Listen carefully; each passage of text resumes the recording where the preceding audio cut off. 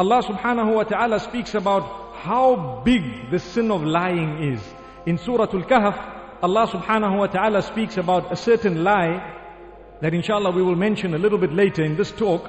Then Allah says, كَبُرَتْ كَلِمَةً تَخْرُجُ مِنْ أَفْوَاهِهِمْ إِن يَقُولُونَ إِلَّا كَذِبًا. Allah says, what a big statement has come out of their mouths. What a dangerous statement. How serious is the statement that has come out of their mouths. They are indeed uttering falsehood. May Allah protect us from falsehood.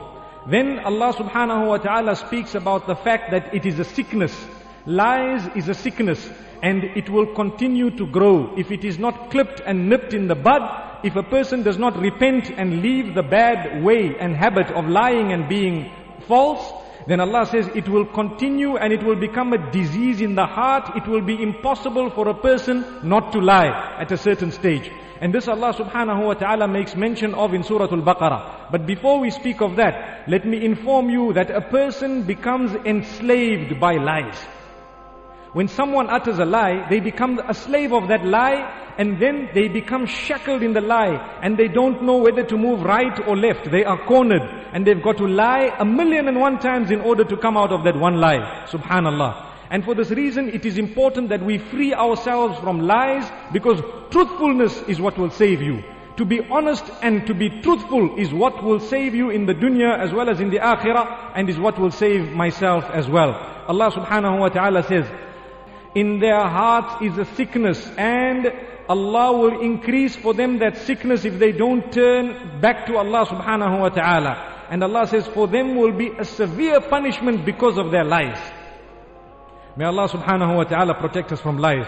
Then Allah says subhanahu wa ta'ala that when a person lies, a liar has certain qualities.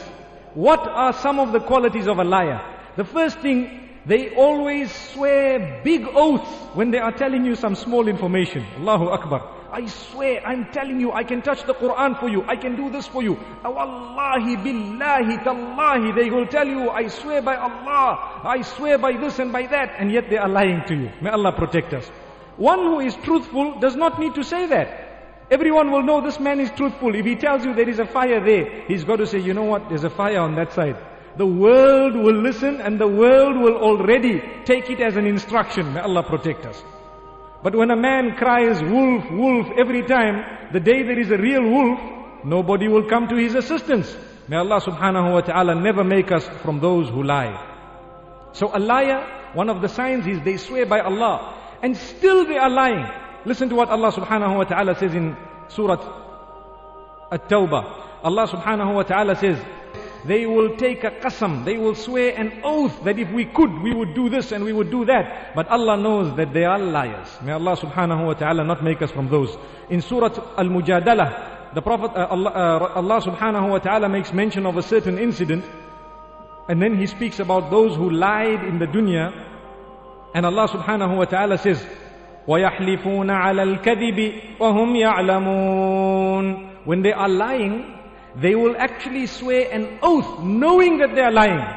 May Allah subhanahu wa ta'ala protect us. That is a big crime. Imagine to use the name of Allah subhanahu wa ta'ala in order to tell a lie. If a person really wanted to tell a lie, which is very bad even without using the name of the Creator, the minimum is they shouldn't use the name of Allah subhanahu wa ta'ala. Then Allah subhanahu wa ta'ala says that lies is a form of hypocrisy. And if a person does not repent and leave lies, it will become hypocrisy that will be continuous in all other deeds. Why is lies hypocrisy? Because the interpretation of hypocrisy and nifaq in Islam is idhar ma laysa fil batin, to show apparently that which is not inside. So that's a lie. The person's entire existence would be a lie. That's a hypocrite.